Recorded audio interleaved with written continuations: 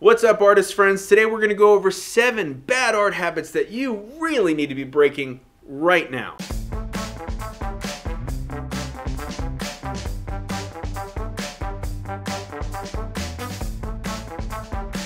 And we're going to jump right into it, okay? We're going to start with number 1, which is unrealistic expectations. If you are just getting started out in art, understand that you are a beginner. If you've been doing art for a little while and you're still not where you think you should be, have you put in your time? Now, they say that you need to put in 10,000 hours to master something. I'm not suggesting that you're going to need 10,000 hours to get better, but it just goes to show that you're going to have to practice. Don't set the bar so high off the bat that you're going to be discouraged getting into it to start with. You have to understand that just with anything, whether it's art or baseball or driving a car, riding a bike, it takes time to learn. And once you learn, you're going to get better at it and you're going to find your confidence building, and it works exponentially to steamroll, and you will continue on your artistic journey and be very happy with the results as long as you keep persevering. Okay, persistence is very important. But the bottom line is, before you get started in art, if you're first jumping into it, it's important that you mitigate those realistic expectations, because it's very easy to sit there and look at, something that Bob Ross does very well is he makes it look very easy in 30 minutes to do a start to finish painting. Now, I don't know if you're doing oil painting wet on wet or just learning to draw, but I will tell you that those paintings that he did, he practiced before he went up there. It's not just off the top of his head. There were rehearsals, and there is muscle memory involved. He's able to kind of create a perfect circle with his finger for a moon, or the snow just breaks perfectly over a mountain. That all takes practice and time, and I know he makes it look so easy, and that's part of the appeal to it and the draw to it. But have realistic expectations of what you as a beginner, or even if you've been doing art for a little while now, starting out, should do. Set small goals and try to reach those small goals instead of looking at the end game of, I should be able to paint as well as a photograph. I think that's real. I mean, that's real talk right there, and this isn't even a real talk. So double down for this hardest problem. All right, let's go to number 2. All right, the second thing are leaving your brushes soaking in water. Does this look familiar? Is this a familiar sight? Is this something that you've done? Is this something that's currently sitting in your studio? This is a big no-no, okay? I've said this before, but I think it bears repeating. It's very important you don't leave your brushes soaking in water, or especially solvent. It's very bad for your brushes. Why is it bad for your brushes? You're not just going to take my word for it? Well, let me explain. The first thing is, when you leave your brushes in water like this, the brushes are sitting on the bottom and they're being forced in a certain angle. And over time, the bristles will be trained to be at that angle. And then if you want your brush kind of looking like this without me having my finger on it, well, great, because that's what's going to happen. The time and gravity are going to kind of force those bristles out of shape, and you want to keep your brushes looking sharp so that they work for you. Secondly, as you leave your brush in water, what's going to happen is, over time, and when I say over time, I don't mean over years, over an hour or two, that water is going to start creeping up the ferrule, okay, and then it can get past the ferrule glue into the handle. Now, I have seen this happen many times because, believe it or not, even I had to learn this the hard way. Most brush handles are made of wood. And what happens is the water soaks through all this into the wood, and then this starts to swell and then split, rendering your brushes fairly useless, if not just ugly.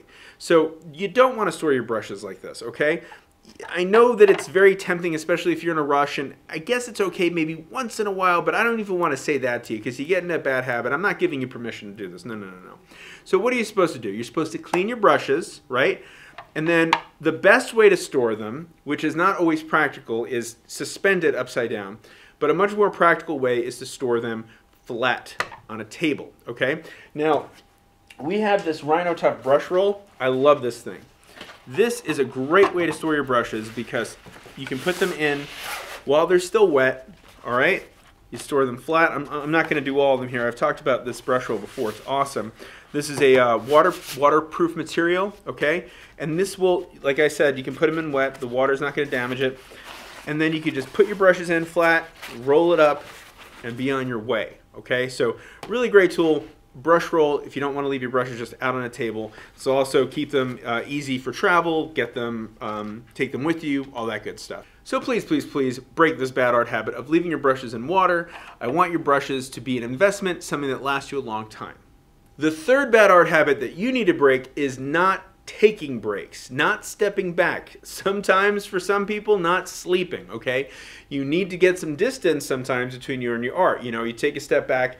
You know, they say, you know, like kind of walk away for an hour, you come back and, you know, you might see something you didn't see before. You get so absorbed into what you're working on that you don't even really see that you're kind of doing something maybe out of perspective, or maybe you're kind of like getting into this sort of creative block as you're trying to move and you're just overworking and reworking and overmixing, and it just becomes a big hot mess.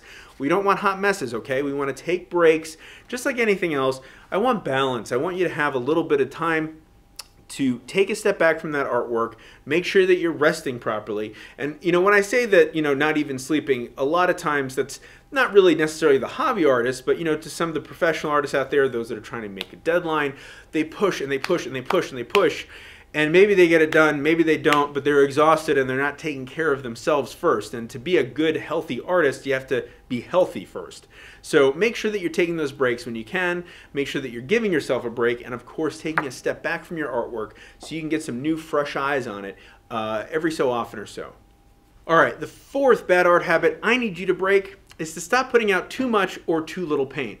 Okay, well, how am I supposed to know how much is enough? Well, let's just look at the different mediums, okay? And we're going to stick with those big three: oil, acrylic, and watercolor. All right, when it comes to oil and watercolor, I don't really worry too much about putting out too much because it doesn't go bad quickly, especially watercolor. You can always re-wet it. And with oil paint, I mean, it lasts a long time. Just put some, you know, plastic wrap over it and it will last even longer. It doesn't dry the way the third one, acrylic paint, can. Now with acrylic paint, you have a very small window. So if you put out too much and you're not going to be doing an active painting session, unless you're using a proper airtight palette, it's going to dry on your palette if you walk away from it, okay? So you don't want to put out too much. You want to put out enough for the painting session you're going to be using, okay? With that being said, there are ways that you can keep those paints fresher longer, even acrylics. Now this is just a disposable palette. It's pretty easy. This is our Soho Airtight palette, okay? This is going to keep your paints wet longer so you can put out more paint and not worry about wasting it, because I'm all about saving you guys money where I can. Because when it comes to not having to rebuy brushes and not wasting paint, I think this is important, okay? Now what makes this palette so cool in my opinion is you can use it with just about any medium. You can use it with watercolor, you can use it with oil because of the type of plastic it is, the solvent won't damage it, and you can use it with acrylic. And all you're going to do is put your acrylic paints in here. I like to give it a light mist of water before I close it and just seal it up, and that will keep your paint fresh for like over a week, okay? So it extends the life of this. I think that this is a really great palette. I'm gonna actually link to this down below and you can check that out a little bit later.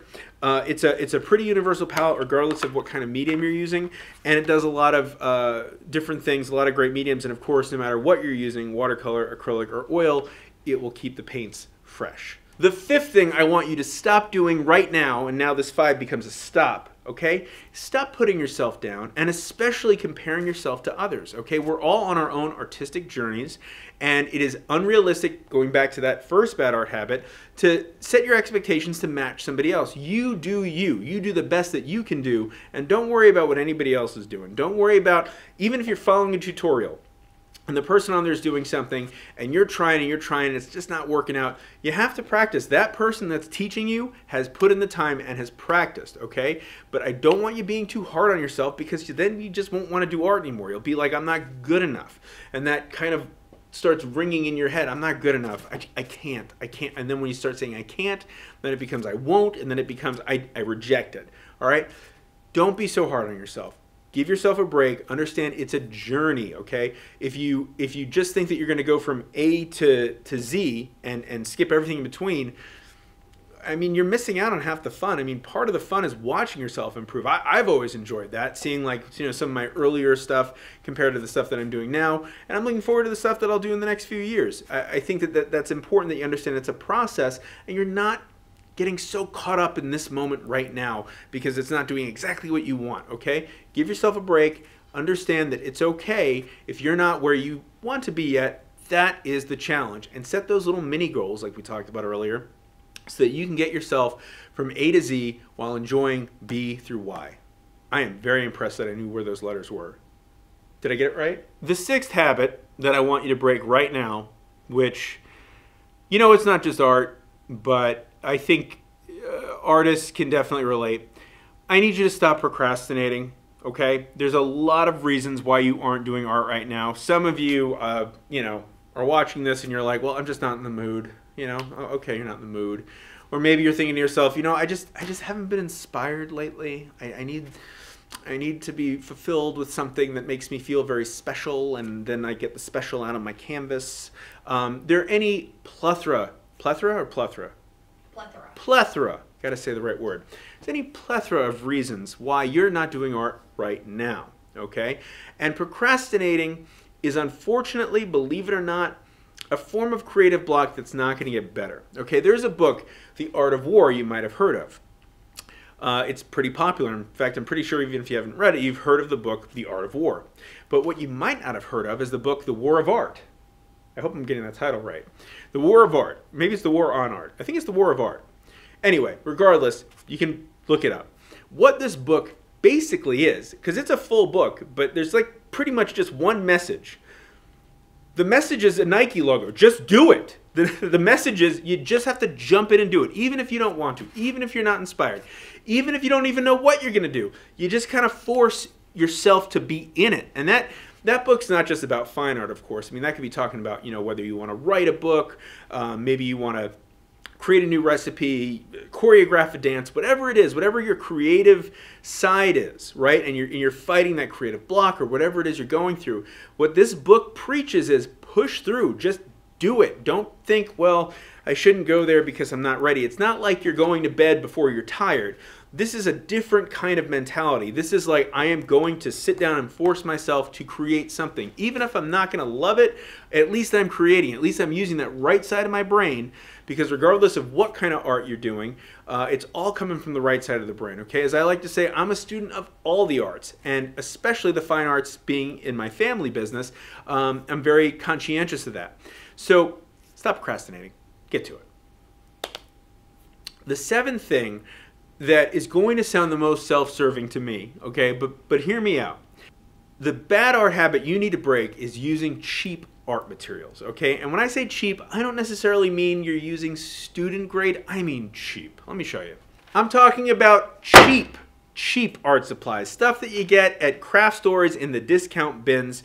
This stuff is, I don't know, it's fun. Like, I put this on par with like pretend toys, like a pretend kitchen so that my kids can pretend that they're cooking.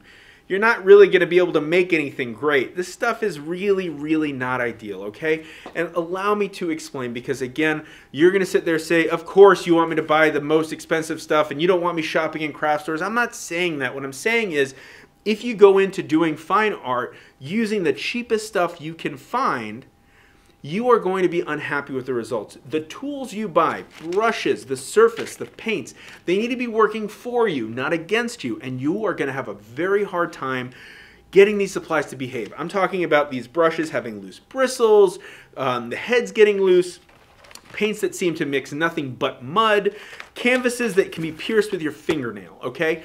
Again, I'm not saying you have to buy the most expensive stuff out there, but you should be getting the best art supplies that are in your budget, okay? And sometimes that means it's a student grade, and that's fine. A student grade art supply is a lot different than just kind of bulk made stuff overseas.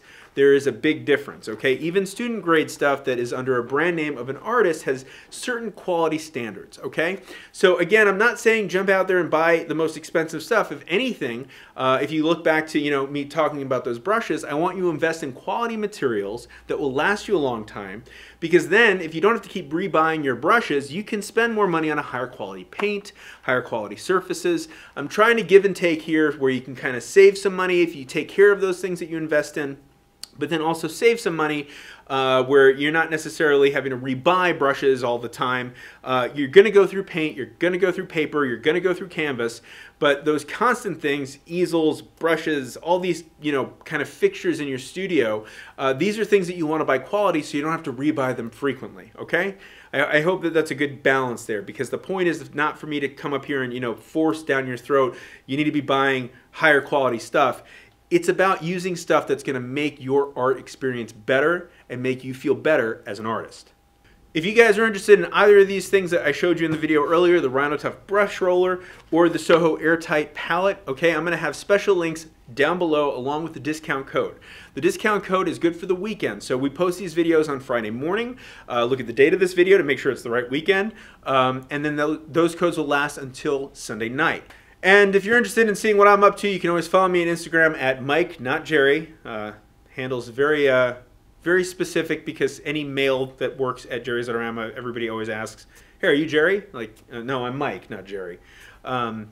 Jerry's my grandpa and my son, so he's going to be Jerry, not Mike, not Jerry. I got to reserve that. Yeah, don't you take that if I haven't gotten to it yet. And we'll see you on our next artist problem.